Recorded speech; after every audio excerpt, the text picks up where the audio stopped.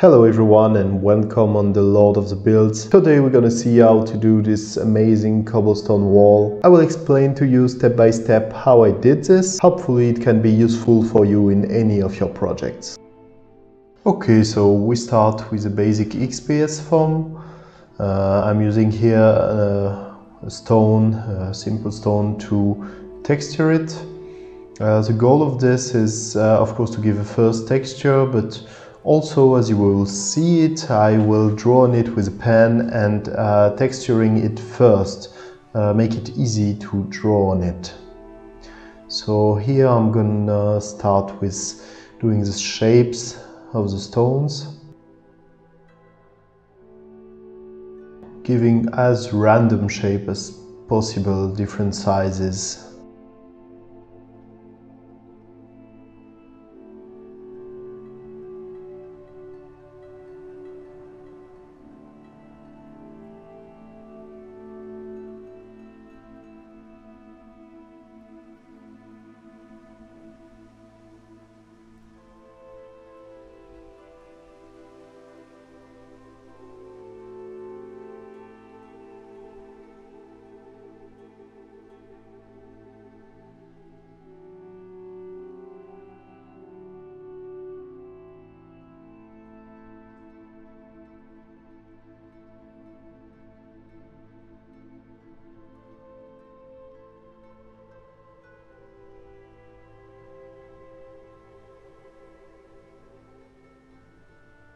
Then I'm accentuating the shape of the stone, still with a pen, but this time almost digging between the stones.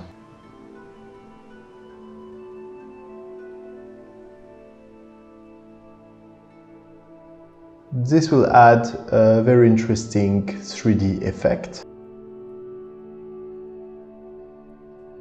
Don't hesitate to go very deep in this phase. This will add more amazing effect.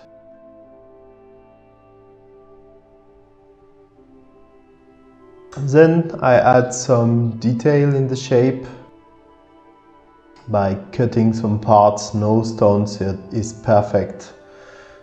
All the stones, if you look at any old walls, have holes, have cracks. Then starting to apply the main paint, so it is simply black paint that I mix with PVA glue. So here, as you see, I'm going carefully because I don't want to fill too much the space between the stone that I took time to create. So here I mainly want to do, of course, the surface, and then step by step I go between the stones slowly, not filling it. Then I will add some diversity in the colors, so I start with a yellow brown for the main color.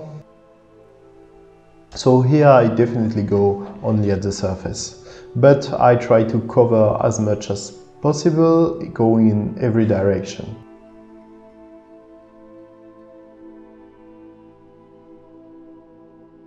Here I put a bit too much on the corner, but it doesn't matter.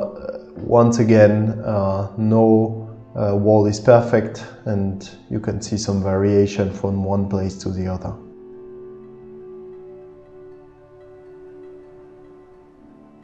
Then a bit of detail with several colors.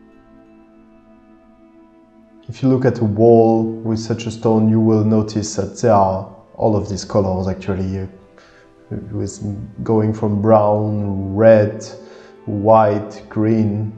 I have even seen some blue actually.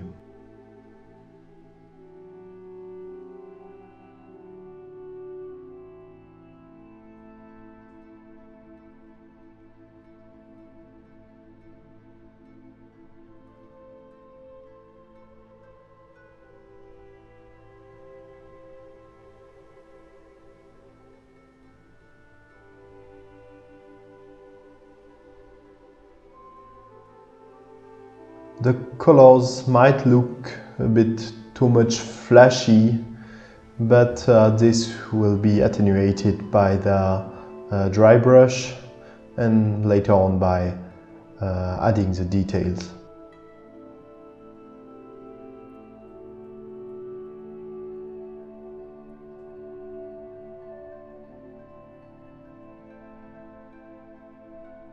So here I'm adding some small paint detail. As I said, no wall is perfect, so I'm adding several touches of small colors at different spots. Now we go with the dry brush. So carefully taking a bit of white paint, acrylic paint on my pencil and unloading it on classic paper. Here in this case I'm going only in one direction, brushing always in the same direction. I can also brush diagonally, but always in the same direction, in this case from up to down. And you can see that the color are already fading a bit.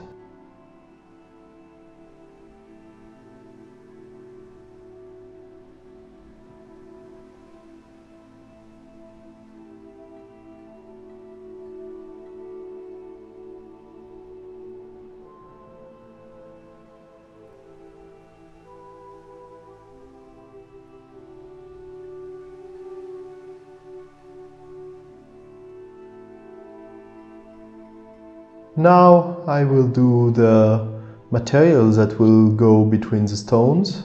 So this is simply some, you can find this compound in any building stores. Mix it with water and PVA glue.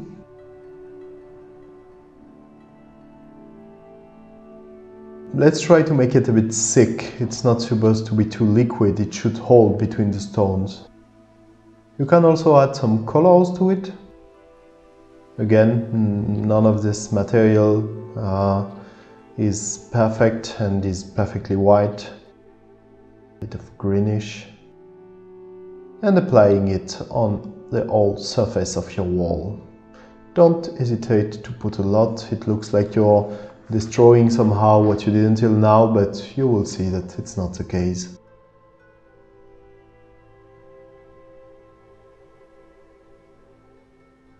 The idea here is to fill all the gaps.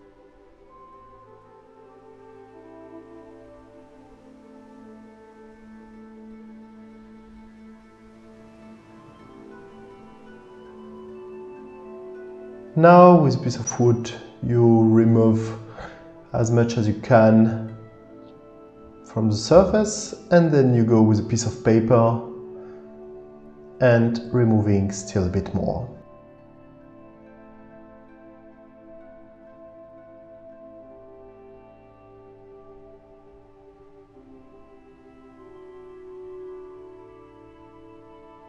And here comes the trick. So take a sponge that you fill with water. Then remove the water, of course. The sponge should be just a bit humid. And go on the top of your wall, cleaning the sponge every time and then cleaning the wall afterward. And you can see that now the colors are appearing again, leaving the compound material between the stones. At the end, with a bit of paper, remove the humidity on the wall.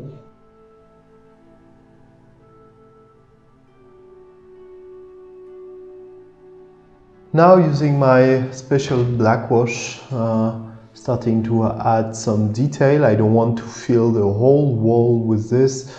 I want just to put some details showing that there was some dirt or some water leaking at these places. We can see that this wash is going very well between the stones.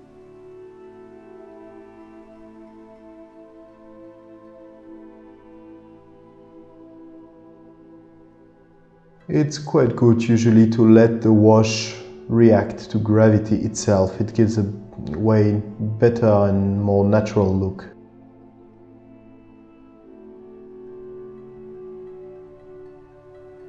Filling also the holes that has been filled with this compound and which doesn't look much natural. And then adding some detail at the lower part of the wall, which is supposed to be the dirtiest one. Then spreading a bit more the wash, but without too much wash on the pencil, just to start adding more detail around the black spots, because the spots usually are not that perfectly limited. It's usually dirty everywhere. Then I'm also making dirty the compound between the stones.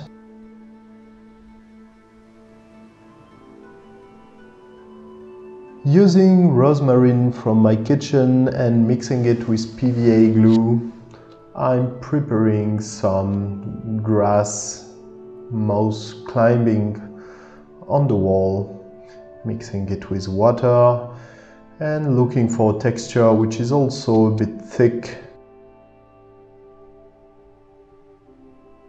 Adding some greenish color to it.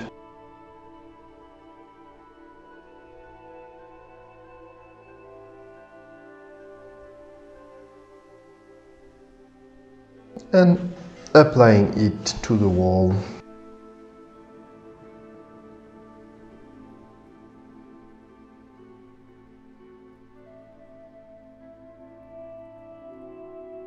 Let's try to make a tree shape, tree-like shape. Then using some of this grass that can find in any stores for dioramas.